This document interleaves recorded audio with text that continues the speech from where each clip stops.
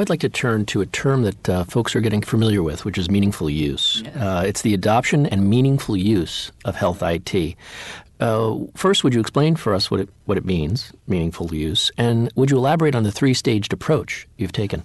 So meaningful use was actually a brilliant term that was coined in the legislation, the high-tech legislation that created this next phase as part of the stimulus bill.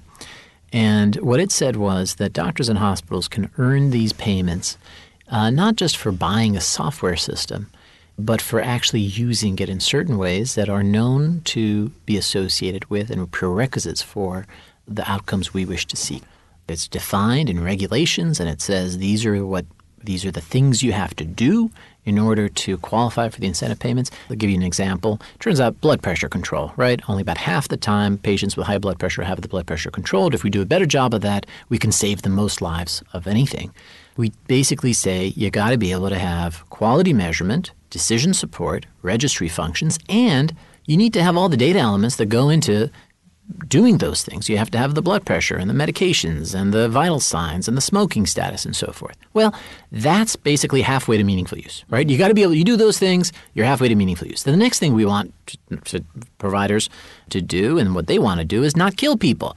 So what kills people? Well, let's start with medication safety. A couple 100,000 adverse events, deaths a year from medication errors. Well, now we're 80% of the way to what people have to do to become meaningful users, and so on. So meaningful use takes the goals and it says these are the behaviors that are associated with doing that. We understand you can't get there in one leap, right? And we want the most number of people to begin this massive change operation.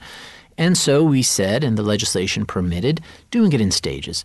Stage one, start collecting the data, get your feet wet. Stage two is a real push on data interoperability and exchanging information. Stage three, we've said aspiration is going to be about more and more about outcomes, not checking the box on this or that or collecting data or even getting to good processes. It's really after you've been doing it for 4 or 5 years, it's now to step up to outcomes.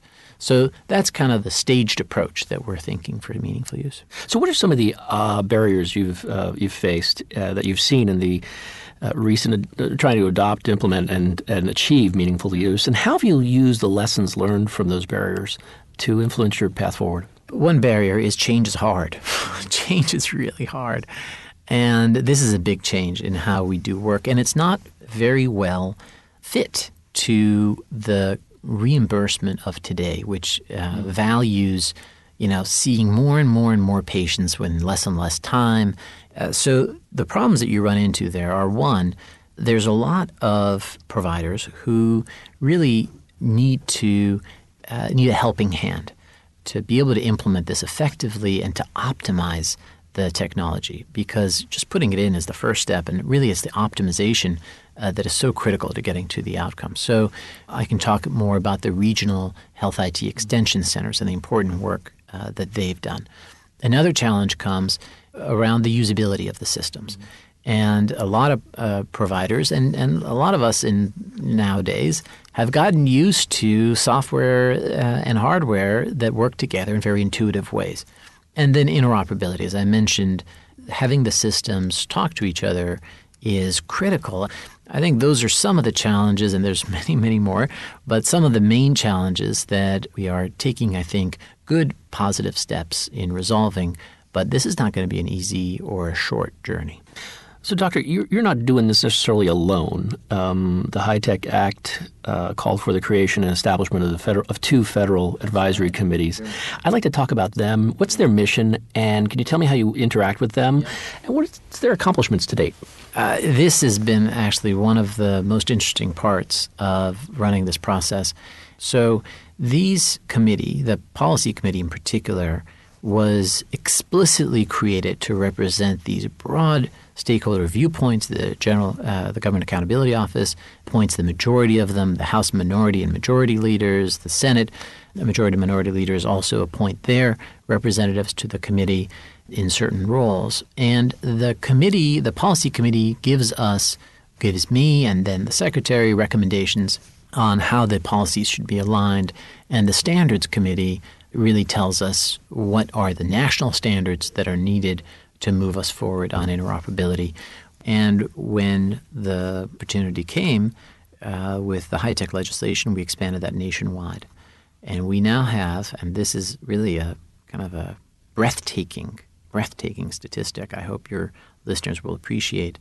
I think it's the largest medical technical assistance project in history. 140,000 primary care docs in America have gotten assistance. And the GAO found that they're 2.3 times as likely to get to meaningful use. And these are in some of the toughest places to go to. We went to the smallest practices. We went to the poorest counties. We went to the most rural areas, the critical access hospitals. And there is now a regional health IT extension center that is there for every part of the United States and territories. And they've been really amazing examples of how, with federal support and convening, but local knowledge, local resources, we can make big, big things happen.